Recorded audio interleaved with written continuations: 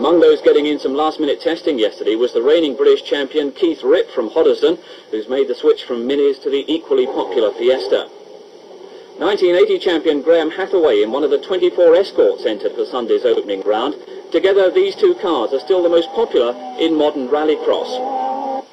Well, while others go for escorts and Fiestas, Adrian Oliver here from Sudbury has gone for a 4.5 litre Ford Mustang, just about the most powerful car in rallycross now. It really sort of smacks of Dukes of Hazzard and that kind of thing. Is that really the impression or the image that you see yourself?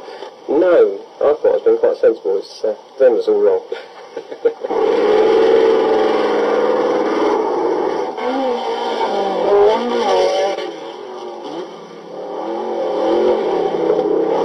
Well, it's not my type of car.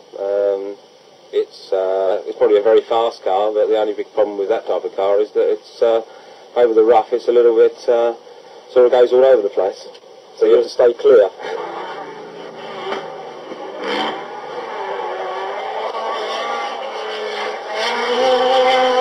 And Keith Ripp was forced to take avoiding action even in yesterday's practice with just two cars on the track.